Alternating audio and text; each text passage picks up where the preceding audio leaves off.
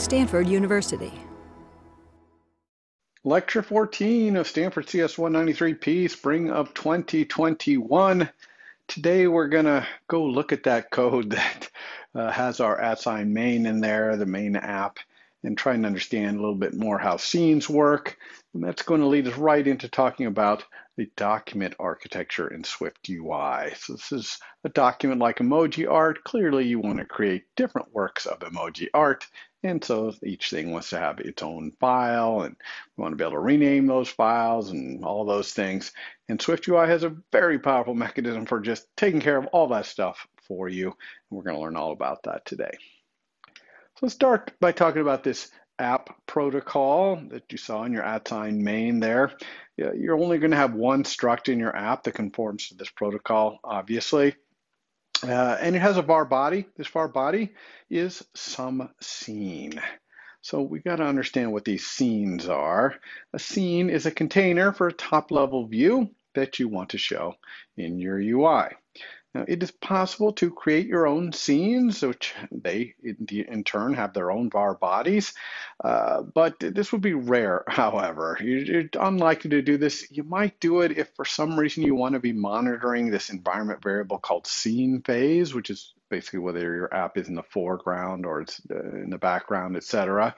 But normally you're not going to need to do this. Most of the time you're just going to use one of the two main SwiftUI scene building scenes, and those are WindowGroup and DocumentGroup with a new document. And there's also DocumentGroup for just viewing documents, read-only documents.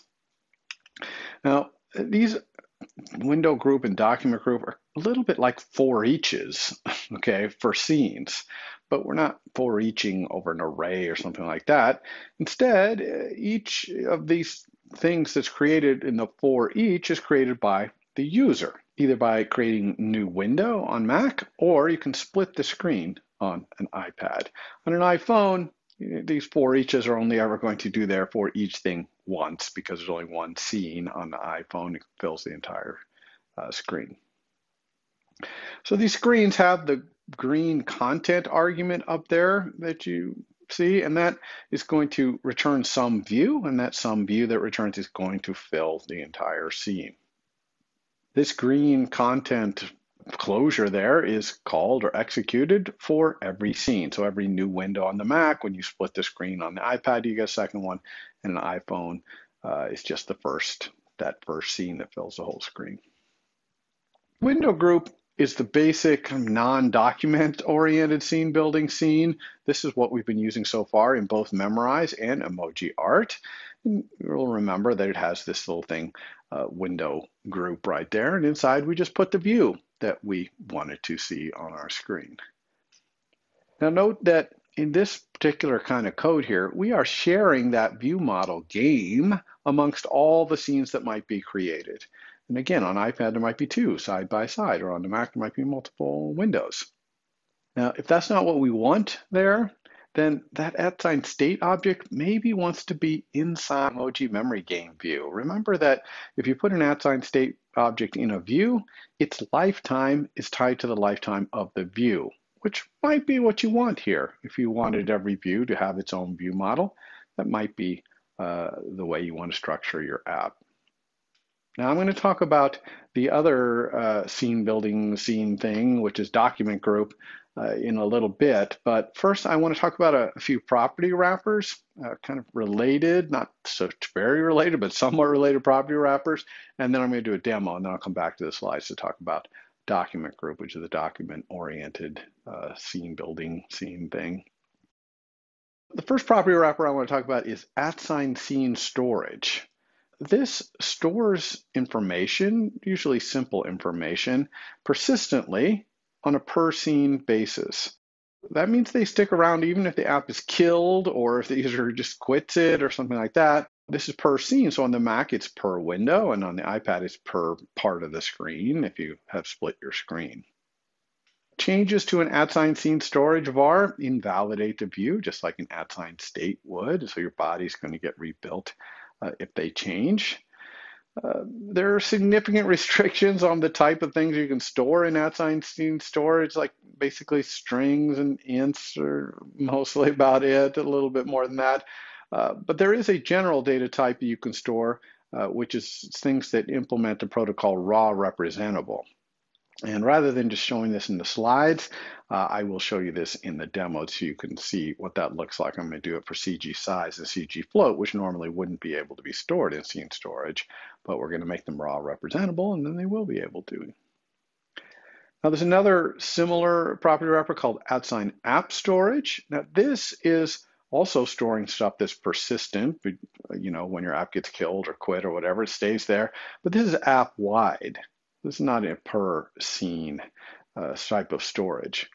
We generally refer to that scene storage stuff as state restoration, essentially, because you're going to restore the state of your application from when you had it quit or killed. Whereas app storage, it's just essentially just user defaults. It's kind of a interface to user defaults. But app storage does invalidate your view when you change it. So in that sense, you can use it in the same places that you would use @state, for example, but it just persists. A third property wrapper I'm going to mention really doesn't go along with this app and scene stuff, but it's a property wrapper that I think is important for you to know, and I'm going to demo it alongside these other things. So this is a little bit of an aside, but scaled metric is essentially a property wrapper that scales its var up and down with the user's system-wide font preference.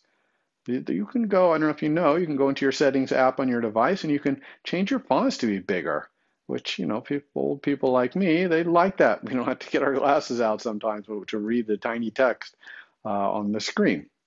And that's great, but if you have something in your app that is not using just the built-in fonts, then they won't get scaled. So SwiftUI scales everything normally, but you know, not everything gets scaled. For example, in EmojiArt, we have our little default emoji size for the little palette chooser at the bottom.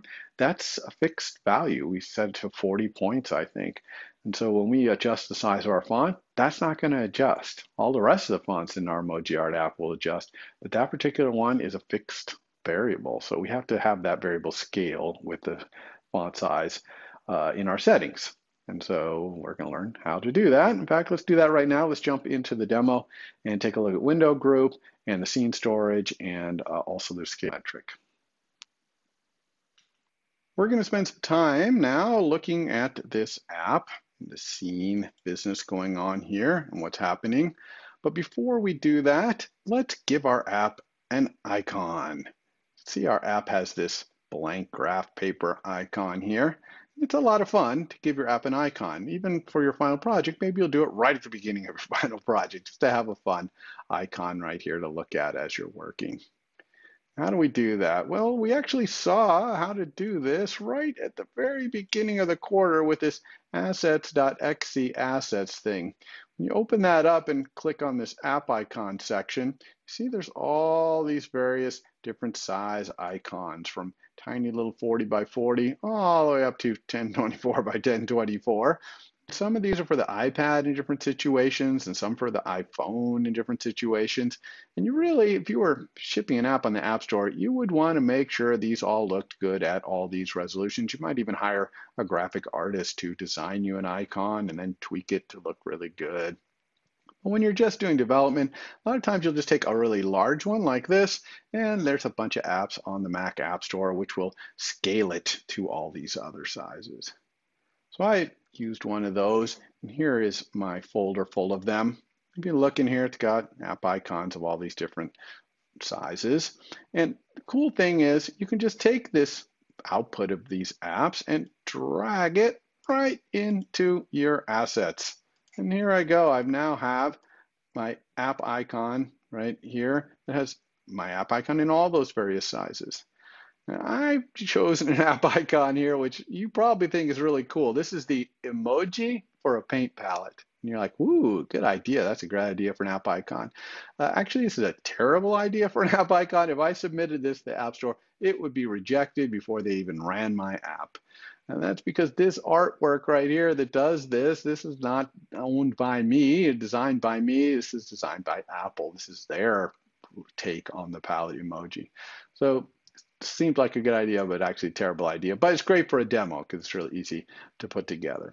Now, if you drag the folder in and it's not called app icon, like this one for me is called app icon-ios, you need to go to your project settings over here, and under the general tab of your target, go down to where it says app icons and launch images and change the app icon source to be app icon-ios or whatever the name of the folder you dragged in. Because otherwise, it's going to be over here looking at app icon and, oh, don't have any icons. Now, as soon as I did that, notice that, look, I'm even seeing my icon already right here. Now, I'm not seeing it on my simulator yet, but as soon as I run, we'll see if we go back to the main area here that I've got an icon, and it's also showing up in the little quick dock bar right here. And so that's kind of cool. It's kind of fun. All right, so let's get back to our EmojiArt app over here and take a look at this code and see what's going on in here. This seems like a very little amount of code, and it is a very little amount of code you have to write, but this is doing a lot of work behind the scenes in SwiftUI. And let's take it apart piece by piece here. See that we've got a struct that has to implement this app protocol, very simple protocol. The main thing in it is this var body, which is some scene, not some view, but some scene. And a scene is just a high-level container that contains the top-level view of your application. Now, these scenes are a little different per platform, and you can have multiple scenes in your app. Now, this is easy to imagine on the Mac. Each window that you have in your Mac is its own little scene. Very, very simple. And on the iPhone, this is actually easy to imagine as well, because on the iPhone, you only have one top-level scene. Your entire app is one top-level scene. On the iPad, you might not even realize what's going on there with scenes. Watch this. I've got this. Of course, this is my first scene that it created when my app was run. It created a scene that filled the whole screen, kind of like it would on an iPhone. But if I drag this thing up from the bottom, we know that I could pick up this Safari and drag it out and put it side by side so I could do drag and drop. But did you know you can drag your own app out there and have two scenes of your same app, and you can even resize them, one small, one large. You can double tap here to size them, and move this around. You can resize this one. We can go to different palettes over here than we're going to over here. This is two different scenes. And this window group right here manages these for you so that when you drag your app out again, you get two of these scenes. So this is the app running one time the app is running. It's got two different scenes, two different EmojiArtDocument views. And that's because this window group, when you drag out a second scene or create a new window on the Mac, it runs this closure again. So this closure gets run every time it's creating one of these scenes. And what does our closure do? Well, it returns an EmojiArtDocument view. So each of these scenes has its own EmojiArtDocument view. However, they are currently sharing a view model. This is the source of truth for the view model right here, this @state object right here. And we're passing it to both the views. This closure got run twice, once for this side, once for this side, and we passed the view model to both of them. So they are both using the exact same view model, which is probably okay in this circumstance, not really a problem. When we start doing multiple documents in EmojiArt, however, that's not going to work. We have multiple documents with different storage on disk for each of them. They're going to want to each have their own view model. And you're going to see that when we switch this to a document group, which is the document-oriented version of all this, we're going to have exactly that, different view models per scene. Now, the palette store here is also shared. We inject it with this environment object into both of the views that get created. So this is a shared palette store. And having these two view models be shared means, for example, here's a palm tree. Let's add another palm tree on the horizon up here, a little tiny one. It added it in both places. If we go over here, zoom in, it's got it on this side too, because we are seeing the same document through the same view model here. And same thing with our palettes. If we go over here to our palettes and go to the manager, for example, And let's say edit it and get rid of weather. This is weather over here. Boop. Delete. It's gone on this side because this palette store is being shared on both sides as well. Now, likely we do want that. Even with multiple documents, we probably do want to share our palette store amongst all of our documents. So we get to mix and match, pick which things we want to share and which things we don't want to share. So that's pretty much all there is to this main app, unless we're doing document-oriented app, which we'll go back to the slides and explain first, and then I'll come back in here and we'll change this window group to a document group. But while I'm doing this little demo, let's talk about a couple other things. One thing I want to talk about is this little thing down here where we're choosing our palette that we want to look at a given time. If I were to quit my app, which you can do by just dragging up and then swiping it out, I killed that app. It even will stop it running here. If I run it back again, it comes back. These things are sized to fit, and we're back to faces down here. So if I'm a user and I was over here working on whatever it was, music or whatever, if my app quits or crashes, hopefully never does that, but if it did, and I run it again, it'd be nice if I was right back where I was. And same thing for how much I'm zoomed in. If I were working on these palm trees here, I wouldn't want it to come back and be zoomed out if my app got killed. So how do we preserve the state of our application here to match whatever the state was when it was killed or quit? It's really easy to do. We're just going to mark any variables that we want to preserve the state of with that @scene storage that we talked about. So let's do it for the palette first. I'm going to make it so that it remembers which palette we're working on here, even if we quit our app. So that's happening in the palette chooser over here. It's our chosen palette index, which is currently @state. So it's per view state. It's temporary state. It's just remembering it while we're using this view. But we can make it permanent state and per scene by just changing this @state to say scene storage.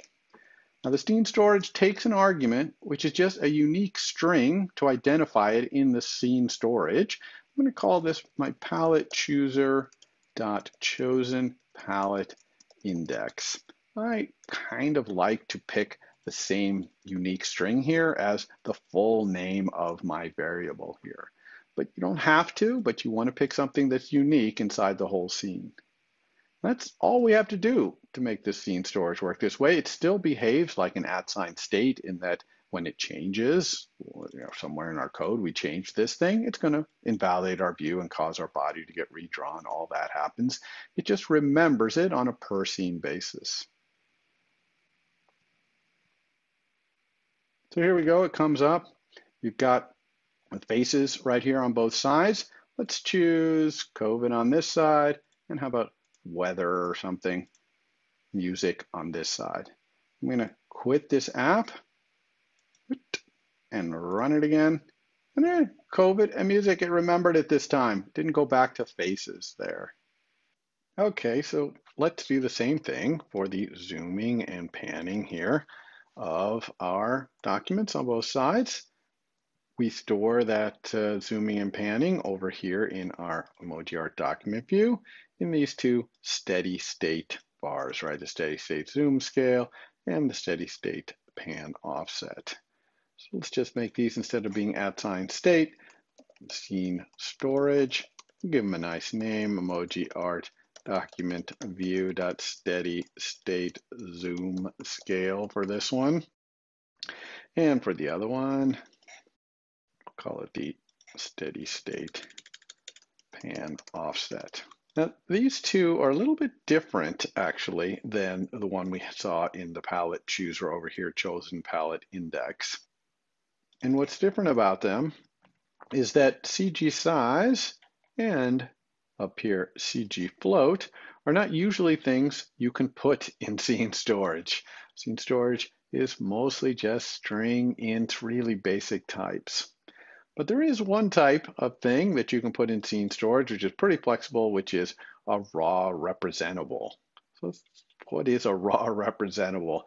A raw representable is essentially just any type that you can convert into a basic type, like a string. And so I had to add a little bit of code in our utility extensions over here. And I'm saying here that I'm adding an extension to CG size that makes it conform to raw representable. But there's no code in here. Same thing here, CG float. It implements raw representable, but there's no code. How is this possible? Well, this makes it possible. Here I've extended the raw representable protocol only in the case where self is codable, which is true for CG size and CG float, to implement the default implementations essentially for the raw value and init raw value, which is the main two things in the raw representable protocol. And I implement them as strings, and I just JSON encode and JSON decode to make strings out of them. Now, if you don't really see what I'm doing here, don't worry about it. We haven't really talked about raw representable. It's just a simple protocol that lets you turn something to and from some basic type. But if you need to put something in scene storage that is not an int or a string, and that thing is codable, which a lot of the things you might want to put in there are, then just drop this in your code and put this little extension on there for anything that you want to put in there, and to say CG point or something else, you can do this, and that will make these things raw representable. And once they're raw representable, now they can be put in scene storage. So that's that. Let's see if this works.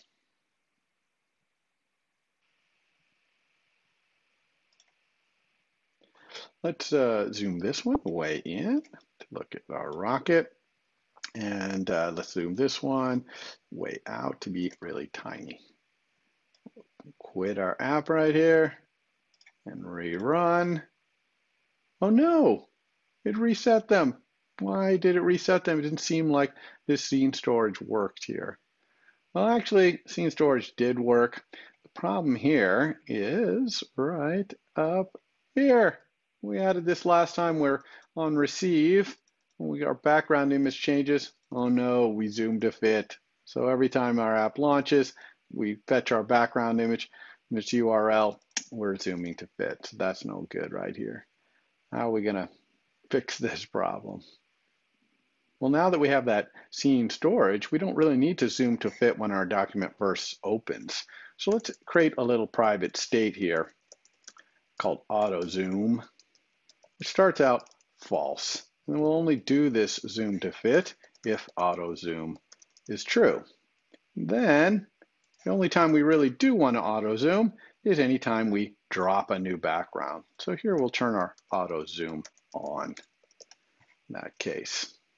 So now we're only going to auto zoom, do this little auto zoom thing when we get a new background image published to us and we are in auto zooming mode. Let's see if that fixes the problem.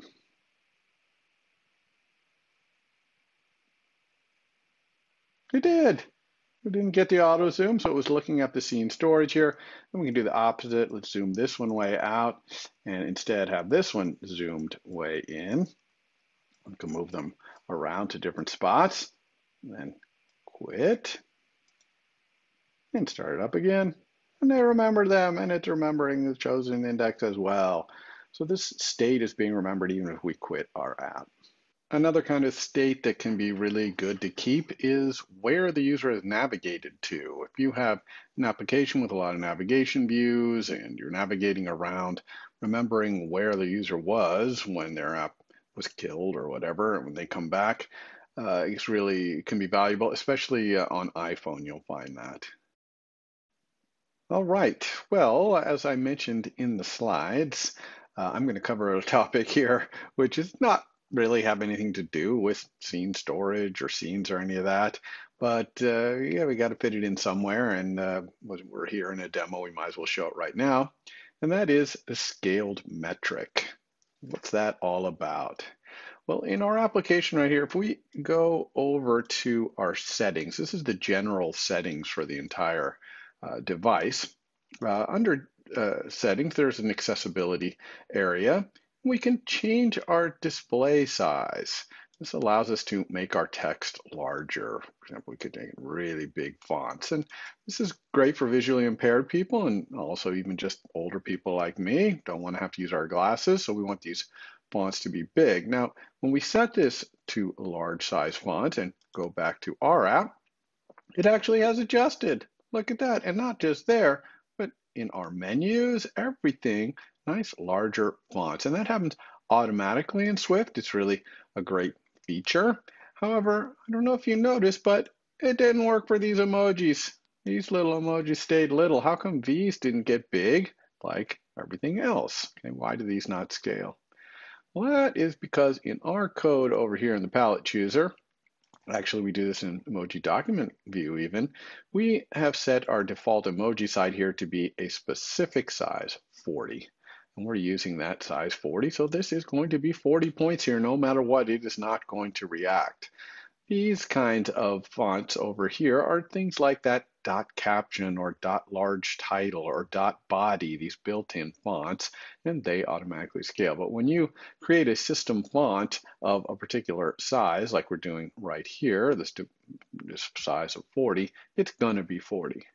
However, we can very easily have this scale just by doing this @scaled metric. If we make this an @scaled metric instead of just a let, a constant here, then it will scale. And this works not just for font sizes, but you can actually scale up anything you want. Now, essentially, the larger the fonts we make, the larger this number is going to become, and vice versa if we make the fonts really small. So let's see that in action.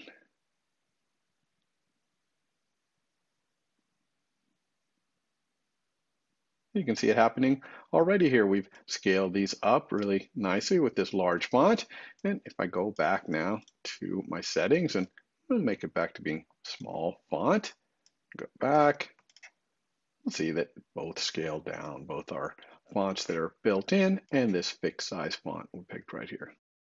This kind of leads us into the whole topic of accessibility in general, which is making your application as accessible to people with visual impairments and other disabilities as possible. And there is an entire infrastructure in SwiftUI for doing this.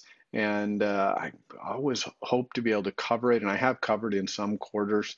I'm not going to get to it this quarter, but you should definitely know that it's there. And if you are publishing an app in the App Store and you want it to have a wide audience, just like you'll want to make sure it's available in other languages, you'll want to make sure it's available to people with disabilities as well. All right, let's hop back into the slides and learn more about turning our EmojiArt app here into a multi-document app instead of just having our one auto-saved version of our document here. All right, now that we understand how this scene stuff works with WindowGroup, we can talk about the document architecture. So the document architecture is based on this thing, DocumentGroup, which is similar to WindowGroup, but you can see that it has this extra argument, new document, and it has a little extra argument to its little closure that creates the view for a scene. So let's talk about these two things here. Note that there's no @state object anymore for our view models here. Our view model is coming out of that purple thing, that config. And that purple thing really is a simple little struct. It's got our view model. It also has the URL for the file that represents this document. And so each of our scenes, the top level view, is using its own view model, which makes sense, right? We have a different document in each one, different things stored on disk. We want to have a different view model for all of them. That's different than we talked about with the previous WindowGroup stuff, where WindowGroup, we often are sharing a view model, but here we're never going to do that. The other argument there is the blue thing, this new document. That's just a little closure that says how to create a blank document, because we have to be able to start with a blank document before we can create any documents. And that's basically it for the core of our scene building for our document architecture. It's just to be able to create a new document and then to be able to create a scene based on a view model that represents something on disk. So this is that same code again, just with colors taken out. And I just want to emphasize that to make this work though, the view model, whatever our view model is here, has to conform to this thing called reference file document, which is a pretty simple protocol. It's all about putting your document onto disk and getting it off of the disk, as you might imagine. The other thing about reference file document, this view model approach here, is that your app has to essentially implement undo, because undo is the way that the document architecture knows that your document has changed and can autosave it. The whole saving mechanism in iOS is based on auto-saving your document. There's not a save menu or something like that like you would have on the Mac. So you have to implement undo. Once you do those two things though, then this simple little green code will allow you to have this very sophisticated UI that not only lets you create new documents, but rename documents, move them around to different folders, all inside of your app, which is pretty powerful.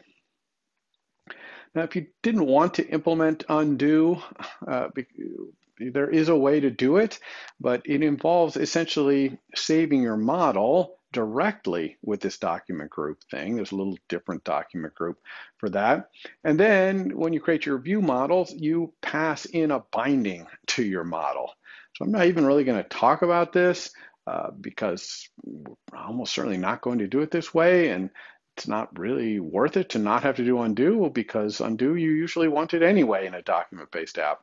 But anyway, for this way of doing it to work, now your model is going to have to conform to a reference file document-like thing called file document, because now your model is going to have to know how to put itself in and out of disk. And you know, this is UI stuff we're talking about here, and our model is totally UI independent. So maybe we would add this conformance to file document via an extension if possible. So again, this is pretty rare to ever do things this way. I wouldn't even really worry about it. Now, one way though that might be interesting for having your model directly stored in your documents is if you have a viewer. So this would be a document opening viewing app where you can't edit it. So it's not like EmojiArt, but imagine that we just had an app that only let people look at EmojiArt documents. They couldn't edit them. Well, then you might use this document group version that has the argument viewer. And in the viewer case, again, maybe you would just have the model directly go into the file system because your viewer might really not even need a view model. So this is kind of an odd thing here. We haven't really talked about having views that don't even have view models. They just kind of get handed a model directly. That certainly is something you can do. Again, pretty rare to do it that way. And for this code to work, you still would have to have your EmojiArt model here implement that file document, because it has to be able to put itself onto disk and back. So what is this file document and reference file document protocol that we're talking about here? So I'm going to talk about the file document one first. This is a one that you implement on a value type, not in a view model. And it's a really simple protocol. It essentially just has an init that gives you this thing called a read configuration, which really is just telling you the file from which you are supposed to read your document. And then there's another function called file wrapper, which is asking you to give it a file wrapper that contains yourself encoded somehow for the file system. In this file wrapper, it's usually just a regular file, just storing a blob of data in there, but it can do more sophisticated storage of complicated files, and you can take a look at the documentation if you want to learn more about that. Now, reference file document is the one that we use with view models, okay, not value types, and it very importantly inherits observable object. So only a view model can be a reference file document. And the only difference when it comes to writing out your files between a reference file document and file document is that you are going to do it with a snapshot. This document architecture system is going to ask you, when it wants to autosave, please create a snapshot of yourself. And it even asks you this off the main thread in case it would somehow take a lot of work or something to create that. And this snapshot, you can actually have it be any type you want. Usually we're going to make it a data because we're eventually going to have to write this out to the file system, so we might as well make it a data, but it could be something else. You'll also notice there's this content type of UTtype, which is a uniform type identifier. We'll talk about that in just a minute. But you still have the same thing as we had in the document protocol, which is a function file wrapper, which wants you to give it a file wrapper that contains the file. It's just that now it's going to give you that snapshot back. The same one it asks you to go do, then it's going to give it back to you, and now you have to put that snapshot into a file wrapper. Otherwise, it's virtually identical to the file document version. All right, so what about that UTtype, that uniform type identifier? Well, there obviously needs to be a way to clearly express what type of file you want to open or edit. And this is done with uniform type identifiers. Now, for standard sorts of types like text files, image files, and things like that, these uniform type identifiers are well known. There are static bars for them in the documentation, easy to use. But if you want to create your own custom document type, like an EmojiArt document, well, you have to invent a unique UT type for yourself. And we do that using an identifier. It's usually reverse DNS notation. We know from when we created an identifier for our apps that reverse DNS notation is a great way to get a unique identifier. So when we do EmojiArt, for example, we're going to use the identifier here, edu.stanford.cs193p.emojiart. Pretty much guaranteed to be unique. You describe these custom identifiers in your project settings. I'm going to show that in the demo, so I won't go into detail now, but it's pretty straightforward. You're just going to explain what this type is and what file extensions go along with it. And you're going to do that for importing and exporting types.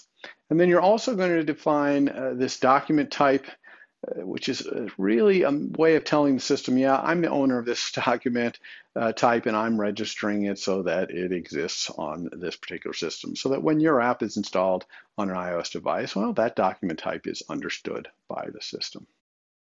There is an app in iOS called the Files app.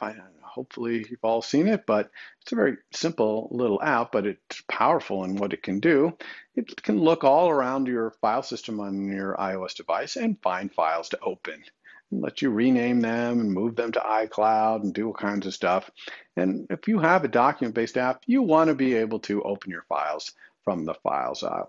So to do that, you do have to put this one little entry in your info.p list. I think we looked at the info.p list at the very beginning of the quarter, but I don't know that we've actually edited anything in it. We just need to put this one line in there which says supports document browser, yes. And I'm going to show you in the demo exactly how we're going to do that. It's pretty easy. Now, once you have created this UT type in your info.p list and in your project settings, you still have to do a little bit in your code to let the system know that your reference file document, that this is the type that it opens and saves. And you're going to do that usually by creating your own little static bar or static let for your thing. Like I said, there's standard ones in there for image files and movie files and text files and things like that. But you're going to create one for your thing just by extending UT type and adding a static let in there.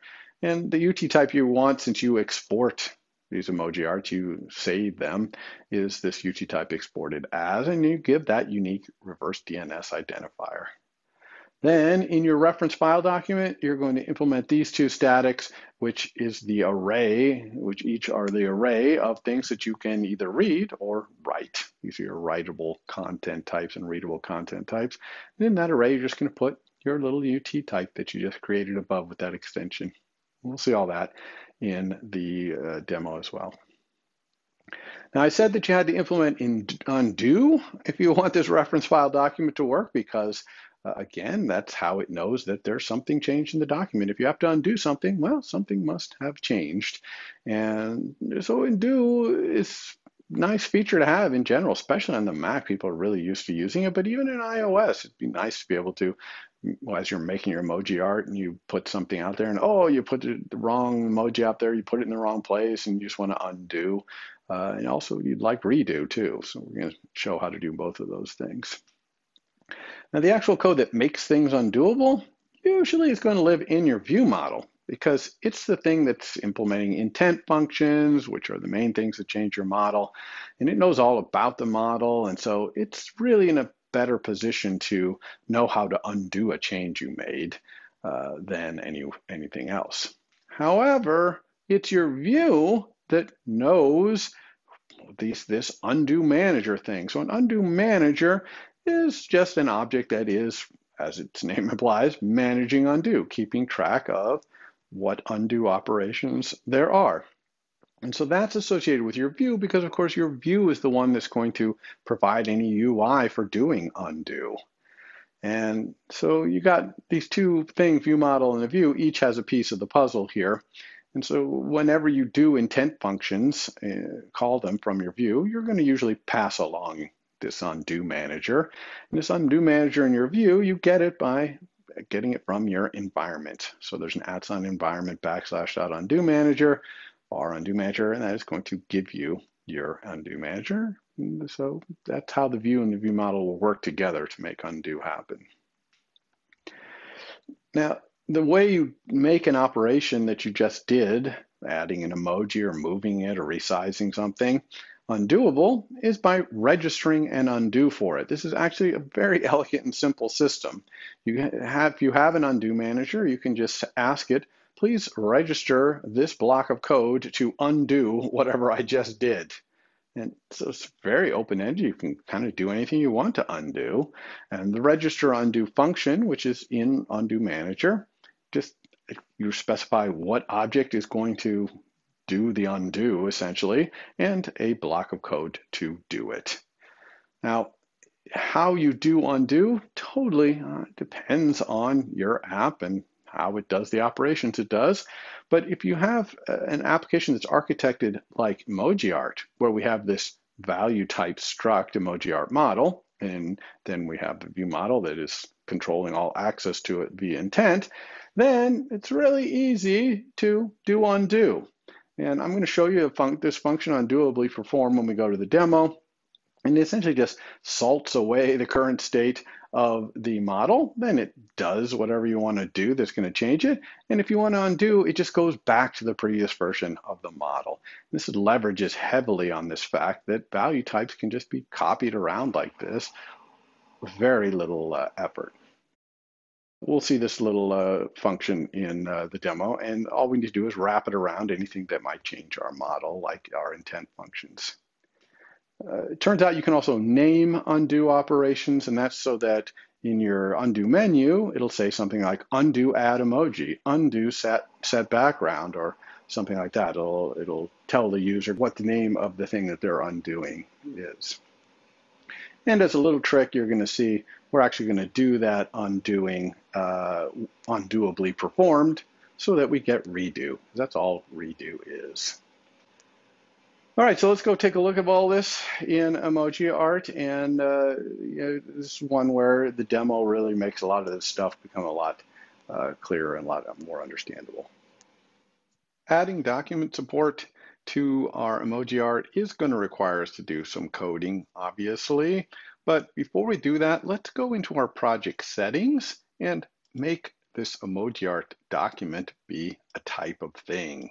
We'll make it so that there is such a thing as EmojiArt document, just like there's the same thing as a JPEG document, essentially a JPEG file. We're going to have a .emojiart file. So we do all this in our project settings. Just going to go to this top thing up here. It's going to be in the target EmojiArt. This is the app we're building. And under info, we're going to see that there's these document type, exported type identifiers, imported type identifiers down here. And we just need to fill out these sections to describe to the system what our app type is.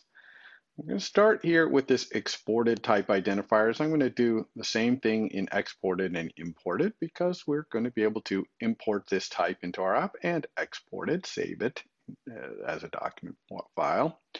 We just go down here and we hit this plus button, and the plus button wants to know, well, what is this thing? So here's a kind of a description of it. This is just an EmojiArt document. We'll say description is EmojiArt. And now it wants that unique identifier, which I told you almost always going to do with a reverse DNS notation right here because we need something that is unique. We want to make sure that this EmojiArt document doesn't get confused with any other custom document data type that somebody creates. And these conform tos, this whole uniform type identifier business has a hierarchy to it. And our document here is both stored as raw data, and it's also a document, something that the user considers a document. So it's going to conform to these types. This is really not that important to understand here. I'm not going to spend a lot of time explaining it, but generally things that are documents stored as data are going to conform to these two types as well. And then here's the extension. We're going to have ours be .emojiart files. This could be, if it was a JPEG file, it would be JPG or JPEG. Multiple are allowed. See its extensions. Ours is just going to be EmojiArt. That's all we have to do. Just have to do it twice, unfortunately. Go down here, hit plus, same exact thing. And once we have these universal type identifiers defined here for input and output, now we just need to create this document type, which says that these universal type identifiers represent a document that our application owns. So let's hit plus right here. And when we hit plus, again, it wants to know the name of this thing, EmojiArt, and the types. And the type right here is our edu.stanford.cs193p.emojiart. So this here, this definitely wants to match this identifier down here. This is how we identify this type. And our handler rank here is owner. We are the owner of this document. We're not just a viewer like a PDF file or something like that. We actually own this type. And so we are the ones who are going to be registering it on the iOS device and all that. That's all that's really required to get yourself up and going. We have now essentially defined a new document type, EmojiArt. That's what all of our documents are going to be stored as over here. Now we can write our code. And writing our code is pretty straightforward, actually. I'm going to go back to my EmojiArtDocuments. This is my view model over here. This is where most of the code that makes my document live on disk and come off of disk, it's going to happen. And that's here now. We have this autosave that we schedule, and we have this autosave file name right here, and we're saving to the file and catching all these errors, and we can load up from our autosave file. And we are going to remove all of this because the SwiftUI document architecture is going to do all of this, including handling the errors and saving and auto-saving, everything. So we can literally just remove all of this code. Don't need any of this. This can all go away. Even in our init right here, we're not going to be loading up this thing. We just need to be able to create a blank document, essentially. So that has cleaned up our code a lot. And the tiny amount of code we're going to add to turn this all back on for the document architecture is way less than all the stuff we just did right there. So before we do the saving and loading here, let's go back to our EmojiArt app over here and change our window group to a document group. And when you do the document group, you do have to provide this argument, new document, which is a closure. And this closure knows how to create a new document, which for us, really easy, EmojiArtDocument. This is creating a view model, which represents our document. Now the closure that's executed here every time it wants to create a scene, like scene here and scene here, this also is slightly different. Right now, when we create the view for our scene, we use this shared state object up here. This is the truth for the document. And so every scene is having the same document. Well, when we start using a document group, when we start having different documents in each scene, instead we're going to use this little argument config in that is passed to us. And this config is the simplest little struct. It just has the view model we're supposed to use and the URL of the file in question. This EmojiArtDocument view now is going to use that configs document, the view model from that config. Now we can see this doesn't compile. What's the error here? It says generic parameter document cannot be inferred. The reason for that is it's looking inside this closure to see what kind of document we're creating. And we are creating a document that does not implement a reference file document protocol. So we need to teach our document how to be a reference file document so that the document system can read it in from disk and write it out to disk. All right, so let's go do that. Go back to our EmojiArt document here. And we're just going to change it to be, instead of observable object here, and actually we could add it first, which is reference file document. And reference file document, it inherits the observable object protocol, so we don't really need to specify it twice here, essentially. We can see that this thing is going to be in our way here, so let's get rid of it so we can see our errors. You can see here it says type EmojiArtDocument does not conform to this protocol. Of course, we just said it did, but we didn't actually do any of it. Let's use the fix here to add protocol stubs, and this is going to do something kind of strange you might not expect. So here we go, fix. Oh, interesting. In the slides, we know that reference file document has things like init and snapshot and all that, but when I said add protocol stubs, it just added this one line right here. Well, here it's saying, look, these functions that I want to add for you, they have this don't care, and I want you to tell me what that type is. And the don't care is the type of that snapshot, which, as we said in the slides, is almost always going to be a data. It could be really any type we want here, but making it a data is nice because we're eventually going to have to write this snapshot out to disk, and for that, we're going to need to convert it to a data anyway. Now that is nice, but we still have this does not conform because this only defined the type of the don't care. It doesn't actually add the functions. So let's go over here and fix again. Now that it has the snapshot type of data, it can add these functions for us. And by the way, once it added these functions with data as the snapshot type, we actually don't even need this type alias down here because it can infer the type from the return type of this argument and the argument here.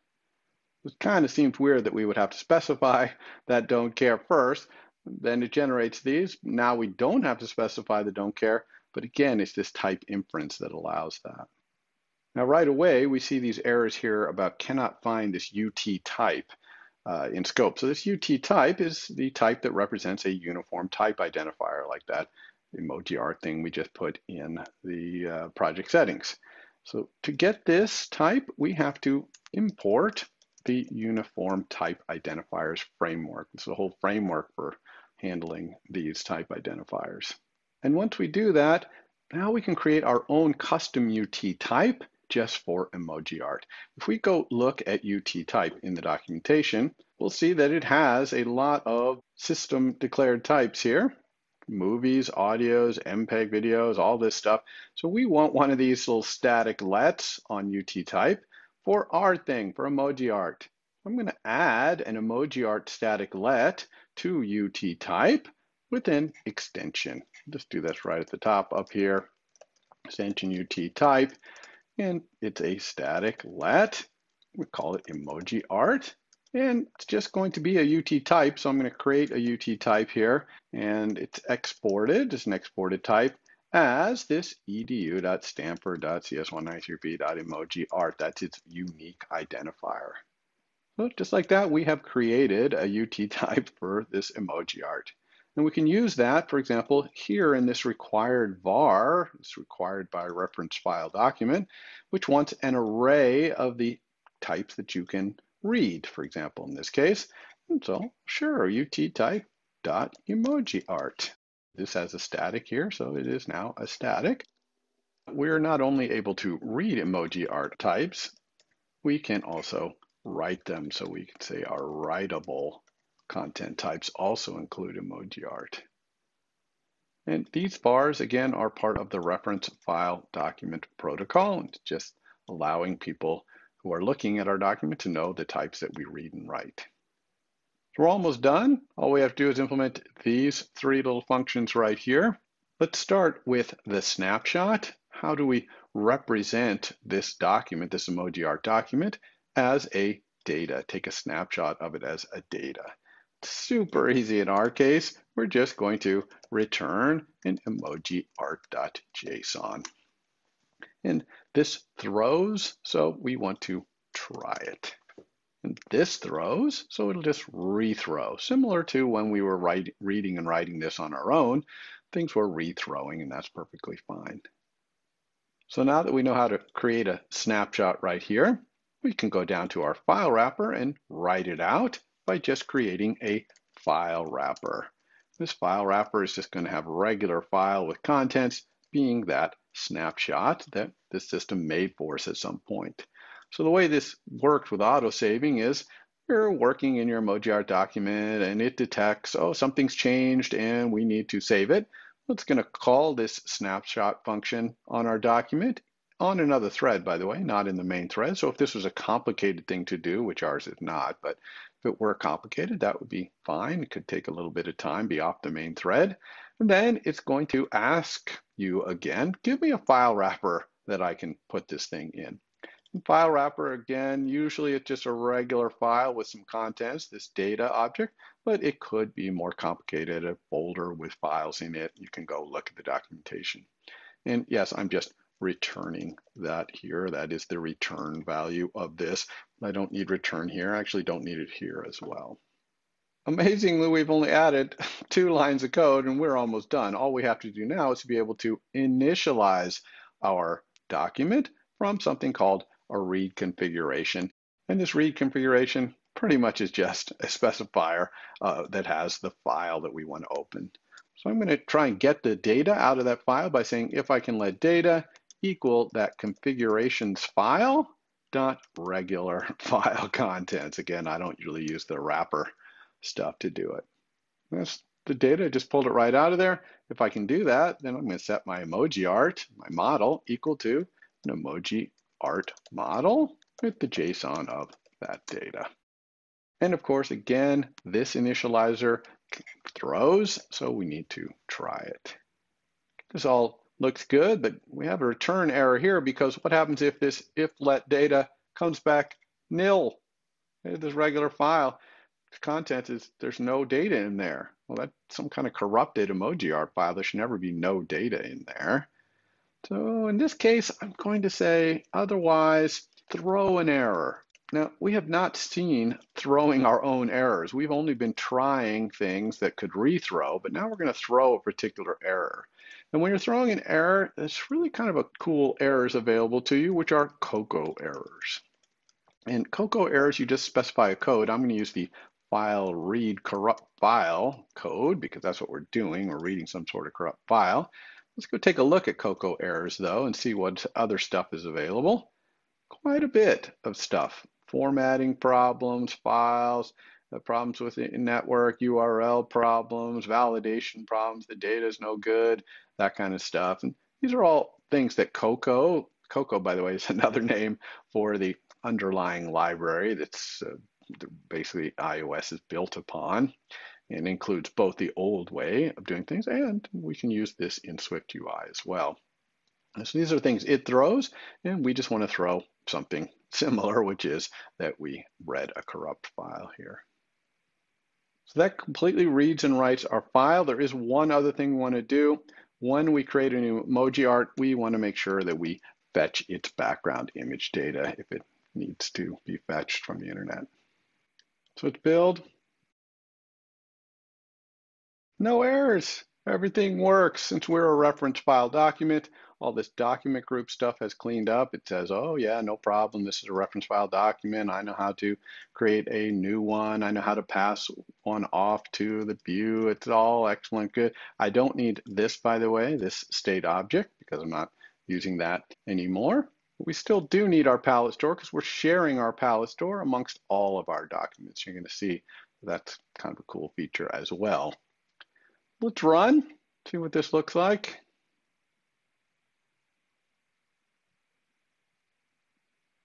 And we can see right away that our app looks completely different. Let's just go full screen with our app. And it's got this nice way of choosing files here. Click this to create a new document. I can create them on iCloud Drive if I set up iCloud on this device. And I can use tags. I can do all the things I can do to manage my files, and we'll see a whole bunch of stuff up here we can do. And this is all built into my app now. This is EmojiArt. You see, there says EmojiArt. So let's create a new document. Tap that. Here it is. It called it Untitled. Even gave it a nice icon if you saw briefly right there. We can do all the things we normally do. Let's go grab our Safari here. Pull out a nice image. How about this is our favorite image right here? Well, let's do something different so we can see it. How about this guy right here? It's our image, and you could find something nice to throw out there. It'll be our rocket ship going to this alien planet here. Notice that it's given our document that name, Untitled. And if we click here, it'll go back to where we choose documents. But unfortunately, watch something here. We got a nice rocket. Go back. Oh yeah, here's our documents. There's Untitled.EmojiArt. We're over here, by the way, we can press and hold and, for example, rename it. We want to call this Alien Emoji Art. We can reopen it by just clicking on it. Oh no, it's completely blank. I lost my background and there's no rocket. Oh, it didn't save the document. But where's the save button? I don't see any save button. Well, on iOS, there is no save button. It autosaves. But it doesn't know this document changed. When we dragged out this background and when we then dragged out this rocket, so we did not tell this anything to the system, hey, this document changed. And the way we do that is with undo. We're going to register to be able to undo these things, undo the setting of the background, undo adding an emoji to our document right here. And if something's undoable, then the document must have changed in some way. So now we're going to learn a whole nother system, which is a really simple system to use, which is undo. We're going to add undo to our EmojiArt document here. Our EmojiArt document has actually kind of gotten quite simple, especially if we remove some of this commented out stuff, the old GCD way of doing the backgrounds. Really, it's just this tiny little bit of code to read and write the file, a little bit of code to use this publisher to go fetch the background image, and then our intents. That's all that's left in our document. I'm going to add another section down here, mark, called undo. This is going to have the section that does undo inside of our document. Just like I talked about in the slides, I'm going to add a little helper function that I can use throughout my document here to do undo. I'm going to call it private func undoably perform. And undoably performs with an undo manager. This undo manager is the center of the entire world of doing undo. I'll allow you to have a nil undo manager, in which case this won't actually perform undoably. You just provide the thing you want to do undoably. We'll have it just be a little closure right here. It takes no arguments and returns nothing. And it's going to do this in a way that is undoable with this undo manager. And for our document, that's so simple. If we look at our document, it really only has our emoji art here as its only state. These background image and fetch status, these are temporary things that it can recreate at any time. We can always refetch our background image. So the only state in our document is our model. And that's commonly the case, that you'll have a view model and its only state is its model. So all we need to do is hold on to that state for a moment. Old emoji art equals my emoji art. Then I'm going to do this undoable thing, and I'm going to register with the undo manager to be able to undo that thing we just did. It's really simple to do. You want to always register for undo with a target, and the target is just the object that can do the undo, which is us, and it passes that thing back to ourselves. So we're getting myself back. I'm just going to say myself.emojiart equals the old emoji art, and that will definitely undo whatever we did here.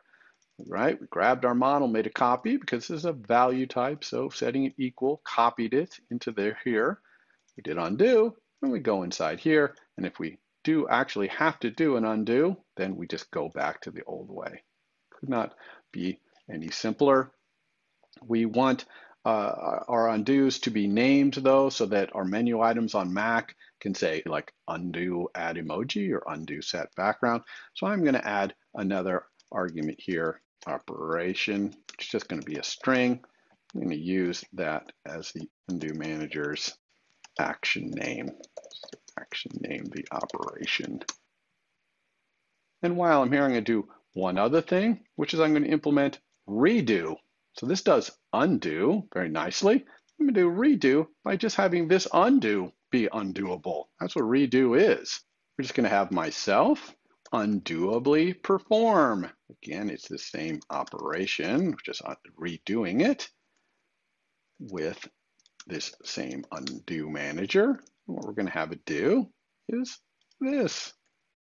So now I've just implemented redo by having my undo be undoable. This is a really nice little function that we can now use everywhere that we change our model to make sure that that change is undoable. So where do we change our model? Well, we change it in our intent functions. That's what our intent functions are all about, really, is the user intends the model to change. So that's what these all are. So all of my intent functions, I'm going to have them undoably perform whatever they're going to do. And so each one will have an operation. This is like set background. That's what's going on in this one. And we have to have the undo manager, and we'll talk about how we're going to get that in a second. And we can do this same exact thing on all of these. This one would be add emojis. And down here, we're moving the emojis around. So we will undoably perform move. And down here, we are scaling the emojis. So we'll say scale. So that's great, but we don't actually have an undo manager here. And there's no undo manager anywhere in our document. And in fact, our document cannot really have an undo manager. The entity that has an undo manager in SwiftUI is the views. Okay, the views have the undo manager. Each view has its own little undo environment that it's undoing things in that view. So this undo manager is going to have to be passed to us in the document. No problem, I'll just make an undo manager argument to all of these things. And I'll let you pass nil if you want, and if you pass nil, that just means it's not going to be undoable. And it looks like I've misspelled this, so let's say undoably perform. No errors, everything's fine. We just have to go into our EmojiArt document view, and every place we call an intent, we're going to have to pass this undo manager. Let's go do that. EmojiArt document, if we build over here, we are going to see errors here. If we scroll down, we'll see that everywhere we're calling an intent function, we now are having to pass this undo manager argument. So I'm going to have some undo manager variable somewhere in my EmojiArt document view. So where am I going to get my undo manager? The undo manager for a view is in its environment, this @ environment. So way up here at the top, I'm going to just add an @ environment. It is my undo manager. That's the key for it. I'll call it undo manager. The document group knows about this undo manager, and it's watching that undo manager to see if things change, and that's how it knows how to auto-save our document. No errors, all is well. I've got my undo manager out of my environment. I'm passing it along here to my document, my view model, and my view model is then using it to undoably perform each of the intents.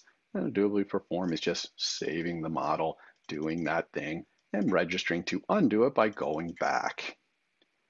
That's all we need to do to make these undoable. So now let's see our app in action here. Can open our alien EmojiArt, nothing in there because it was not saving before. Let's go set a background right now. There it is. And let's go back and get our rocket ship. Now, should save this because it knows that those things were undoable actions. And you can actually, if you notice, this number changed from 47 bytes to 216, so it actually changed our document. We go back, there it is, it's remembering things. We will put the truck on this alien landscape here. And go back from 216 now to 265. Saved. You can go here and create a new document, untitled. Let's put a different background on this one. We will have an airplane flying across the sky here. Go back. There's untitled. It's now 150 bytes. We can go back and forth between our alien emoji art and our untitled over here. And of course, we could change the name of this if we wanted to.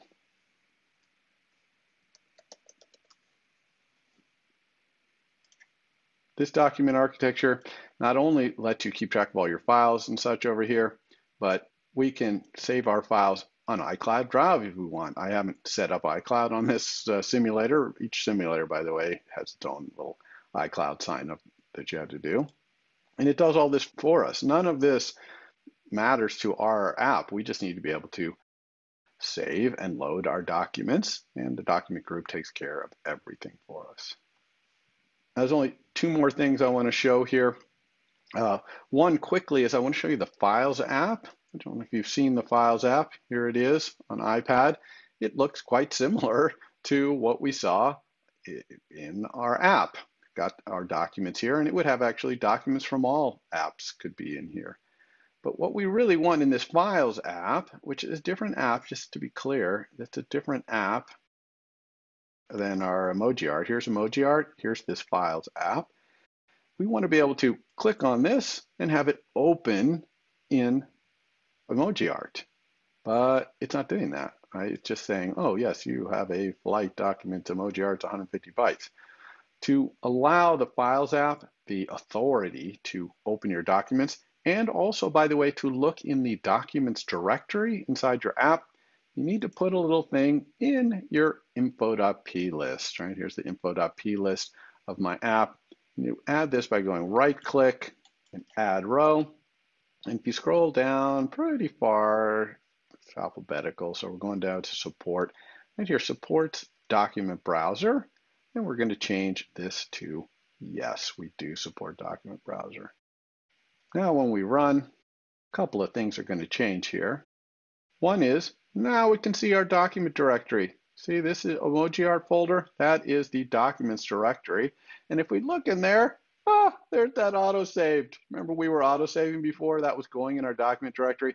That was not lost. We can actually go back here and look at it. Here it is. Zoom. I recognize this from earlier today. So that's kind of cool. But also we can go to the Files app over here, and it also can see in our documents directory. So we can click in the Files app here, and we can see our documents here as well. Now the last little thing I want to do is we have undo here. We have the ability to undo. And so I'd like to be able to use that in my UI. And there's a number of different ways to put undo in. This is a demo and we're running late on time again. So I'm gonna do a simple undo where I'm just gonna have a button in my corner of my bar up here that I click on it and it'll undo. Just so you can see that undo is actually being registered and it is happening here. But let's go to our document view. And in our main part of our view, this is right, main document body here, I'm gonna add a toolbar item. Saw this before. In my toolbar, I'm going to put an undo button. I'll show you what that is in a second. And this undo button has the title of the undo part of it, which is my undo manager's optional undo menu item title, and the redo item, which is my undo manager's optional redo menu title. So both these two vars on my undo manager, I added those with an extension, and this are added in this utilities stuff. So let's go look at our utilities view. Here it is, the undo button. Undo button, it's a really simple button. It's going to do undo if it can. So if it can undo, it's going to do undo. Otherwise, it'll do redo. And it's also got a context menu that you can press and hold. And if you can undo, it'll show you the full undo add emoji or whatever. And if you can redo, it'll show you the redo add emoji. So it shows you it all if you want by pressing, but otherwise a simple tap will undo or redo. And here's the extension where I added this optional undo menu item title. Undo menu item title is just a var in my undo manager, which tells me the menu item title. But here I'm going to return nil if I can't undo. So that's all I've done. That's why I call it my optional undo menu title. It just becomes nil if I can't undo. So that way back here, when I'm passing it to my undo button, what the undo and redo menu items are, that they go in as nil if I can't undo or can't redo. Let's see this.